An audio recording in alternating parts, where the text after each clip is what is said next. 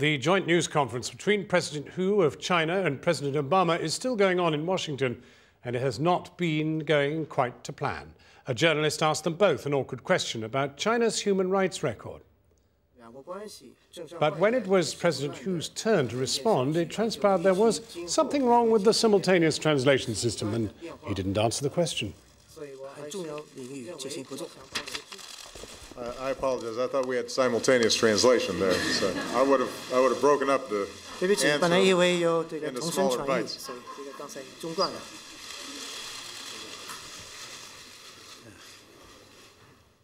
What a strange technical coincidence. And the United States and Chinese authorities have been trumpeting a $45 billion export deal struck during President Hu's state visit.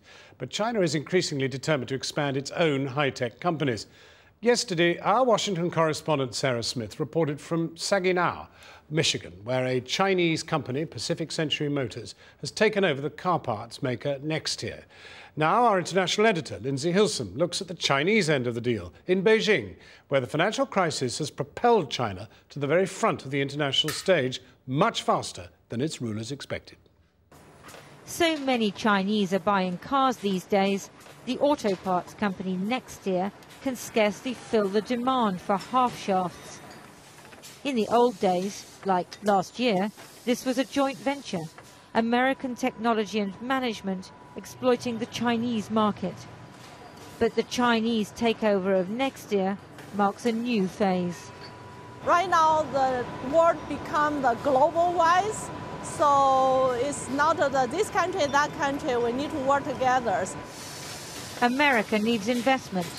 China needs to use its $2 trillion reserve. This is the way of the future. There's so much money here now. There are going to be far more Chinese companies taking over American companies. And the Chinese themselves seem surprised at how quickly it's going and how economic success is turning into diplomatic and political power. 当然，我们是他们的大债主。现在他们都得给我们干活。 The Professor ad showed American discomfort at China's rise. So a Hong Kong company has responded with its own animation. 是什么让一个国家变强大？是自由吗？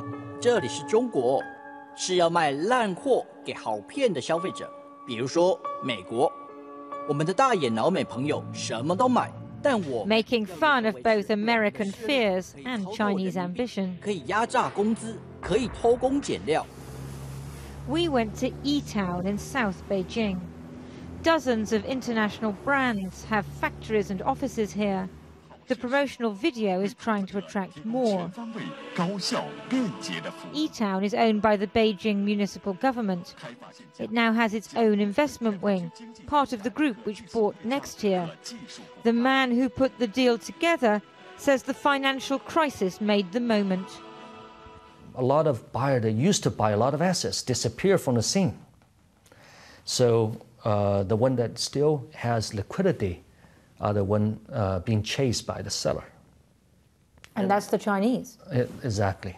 You will see a lot more Chinese company going to the US and to the Western world to buy assets.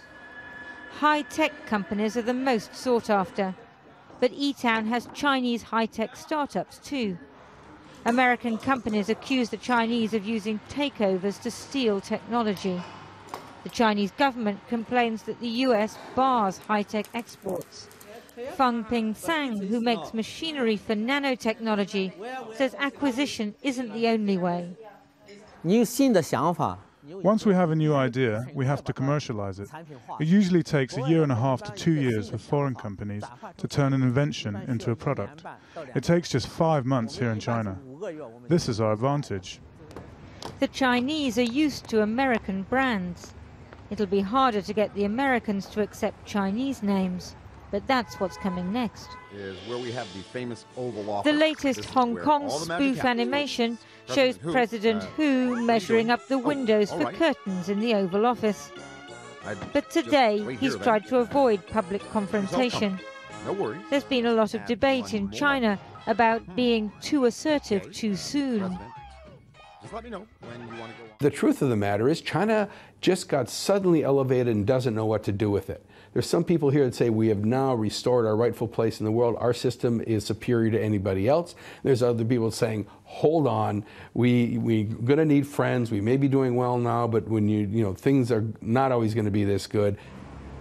In Beijing, the old men play Go, a traditional game of strategy and patience.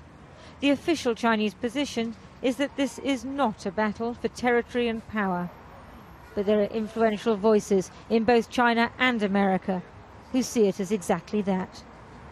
Lindsey, Hilsum, Channel 4 News, Beijing.